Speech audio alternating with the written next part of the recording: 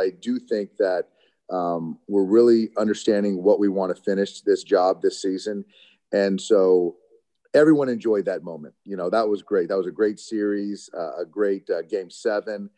So I just felt that right now, let the players enjoy it. The coaches enjoy it. Take today. A lot of guys went to the ballpark and rest and recovery and treated themselves up. But I guess I'm waiting for my Tommy Lasorda speech after we win this thing. The emotion we saw from you, Dave, after the game, how much of that was you were that close to having it end and came back to win it? How much of that was just the bigger picture of everything you guys went through so far this year? Yeah, it was kind of unexpected. I usually kind of keep them more in check.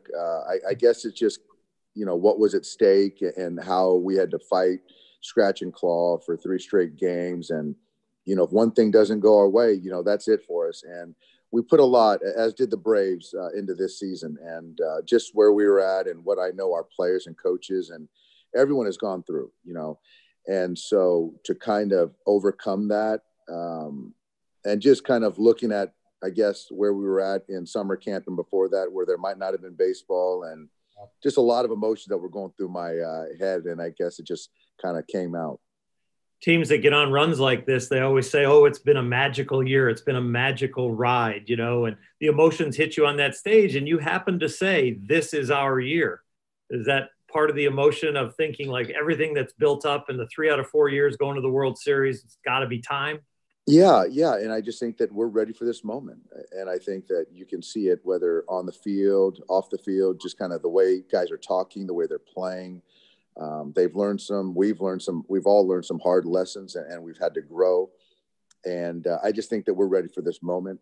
And yeah, I just talked about a lot of things, but my point being is that it's this year. The job is not done. And I just see it very clear with this group of guys. How stressful is it to manage a game 7?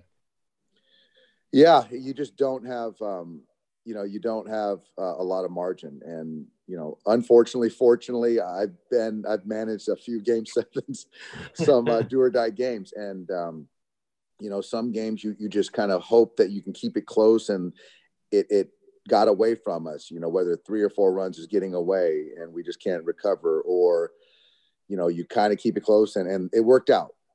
So I'm just proud of our guys, and they made plays and pitches when they needed to. We got hits when we needed to. So just happy for all those guys and the coaches and front office and everybody.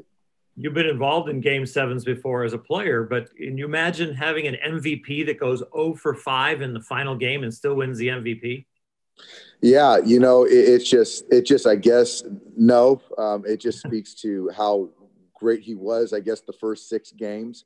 And it's unbelievable. I mean, what a postseason. I know it was the NLCS MVP, but man, and you're not even baking in the defense. There were some tough plays that Corey made that just don't really show up in the box score. They're just converted outs. But man, those are some tough plays. But man, what a player. And on the biggest stage to see him kind of come alive, and even seeing his interviews and like, I never knew he talked this much. It's crazy. It's capable of human emotion. I mean, even emotion, and he's saying he's having fun, and it's just, this is like a different person that I've known for 5 years. So, but it's kind of like we're talking about growth. Corey is growing as well. It's fun to see. He's supposed to be the follow-up interview after you, so you can hang in your office there and maybe take a listen to him.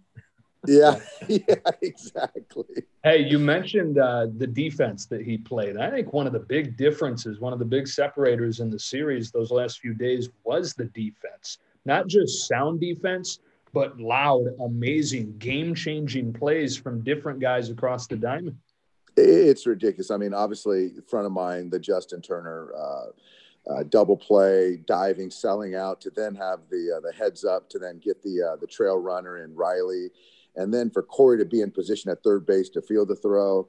And then you're talking about, Cody Bellinger, all the plays that he's made, Robin homers. And then we talked about Corey. There's some in-between backhand plays that he's had to make those plays.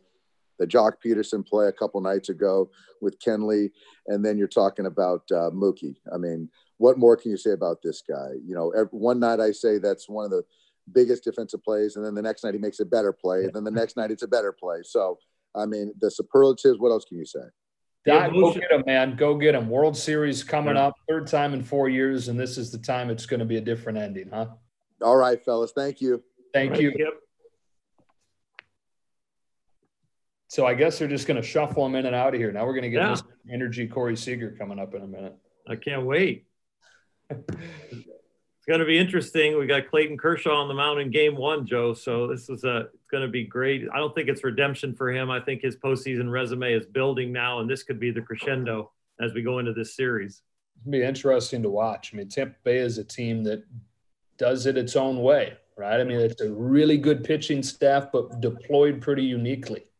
Yeah, you can see a starter go 6 or 7 innings, and you can see a starter go 2 innings, and then the next night they can have an opener.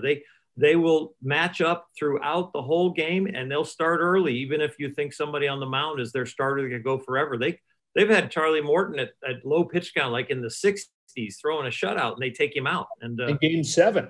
Yeah. And then their offense, if we don't walk people, which our staff doesn't, their offense, a walk is a big part of their offense. They have a lot of strikeouts in their offense. They've got some power and some hot hitters, but it's not a consistent, long, deep lineup like the Dodgers that can really scare you.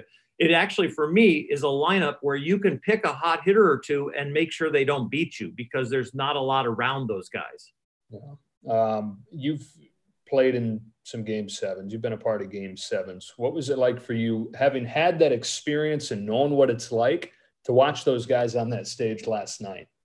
It's getting emotional for me like it is for Dave, and it's much more personal for Dave Roberts being the manager and being back to the World Series again and feeling probably cheated from 17 and then the disappointments in the other years. But I think game 7 for me, living vicariously through the guys, is all about trying to stay as calm as possible. And I almost could read guys' faces because I've been inside their bodies, and you can tell the guys that are dealing with it in different ways. And you sometimes can tell the guys that it's kind of consuming a little bit, the pressure. And I really felt that with the 2 young guys at the beginning of the game with May and Gonsolin, that these are guys that are tremendous strike throwers in the regular season. We applauded them for how they attack the strike zone. I mean, Clayton Kershaw was like 3rd in the league, 3rd in major leagues in strike percentage. But Tony Gonsolin and Dustin May were right there with him, like 2 percentage points lower.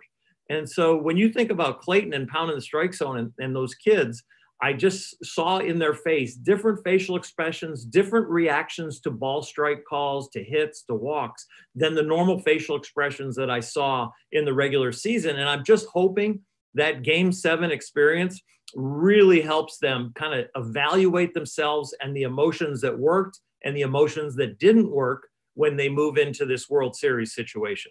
You know, the other side of that is a guy like Kike Hernandez or somebody like Jock Peterson, who didn't have very good regular seasons. We've seen Jock time and time again throughout his career be great in October. Hernandez didn't have a great regular season. He'd be the first to tell you that. Comes off of the bench and hits that home run last night. It's his 8th career postseason home run. There are certain guys that are just built for that stage. I'm not diagnosing anyone, but I'll diagnose myself. I think the big games are the best Ritalin in the world. It's a great thing that takes somebody that loves information and loves everything that's going on around them. And a bomb could go off when I was pitching in big games because I wouldn't even hear it. I was so locked in from the pressure, the excitement, the wanting to be there, the wanting to do it for the city, for the fans, for your teammates, for everything that you want to do it for. And I think with Jock, I think with Kike, you can see them, though they're kind of fun-loving guys. They can really kind of experiment with their batting stances at times. They can chase some pitches that you wonder, why are they swinging at it? But all of a sudden, that next level of adrenaline and concentration seems to really kick in with them both. And you could have a bomb go off next to those two, and I don't think they'd hear it if they were looking for a fastball. God forbid that happens. We don't even hear it. That's true. What's your favorite moment from last night? What are you going to remember most about game 7? There were so many little turning points. I mean, we were on the brink in those first 2 innings. I mean, the ridiculous base running by the Braves and the double play by Justin Turner, the catch by Mookie Wilson to keep Trinan really on the horse and on the mound, Julio Urias with his 3 innings, the whole bullpen with Gratterall and Trinan. I think they threw 6 innings of hitless ball. It was, on 2 strikeouts. So the ball is getting put in play. it was just one of those games that it was a classic Game 7. It was a come from behind victory again.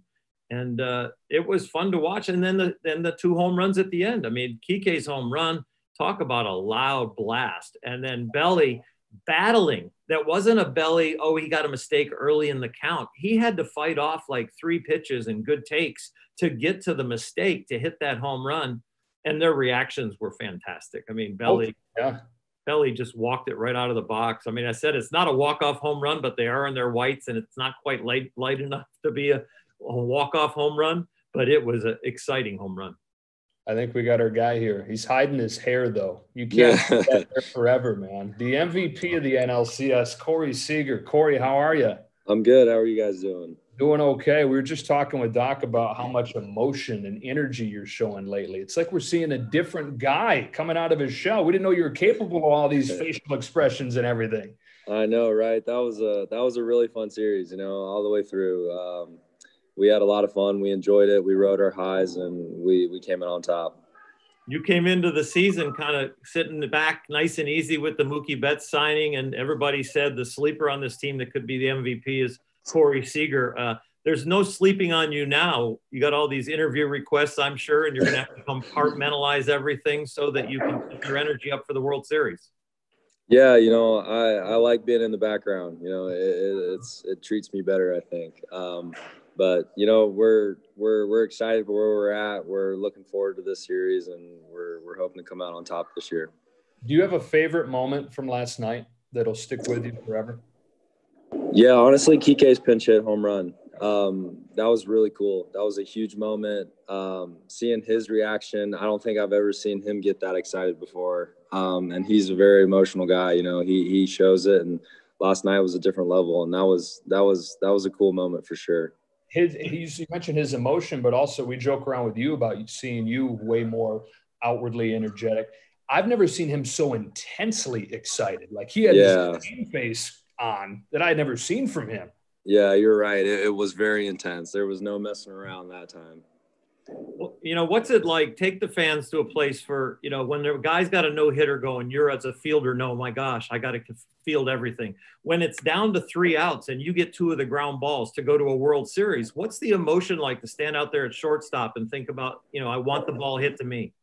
Yeah, you do. You don't ever not want it hit to you. As soon as you start doing that, you get complacent, you get lazy, you get timid, it's not fluid. So in those moments, you're always expecting it. You always want it, and you want to be the guy to make those outs.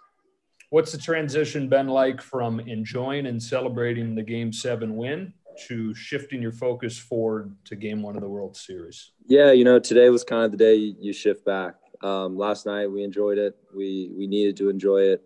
It's a moment that, you won't ever forget, but today's refocusing, regrouping, and looking forward to tomorrow. Are you somebody that can fall asleep right away, curl up in a ball, or do you lay there in bed, toss and turn, and watch the sunrise? No, I'm definitely the guy who can fall asleep right away. I'm fortunate enough for that one. Yeah. Well, Corey, we appreciate you spending a few minutes with us. We'll cut you loose. We know you got plenty to do to get ready for Tampa Bay, but congratulations on everything thus far, and we can't wait to watch you in this next week and a half. Thank you, guys. I appreciate having me. Guy. Thank you. Thank you, guys. Man.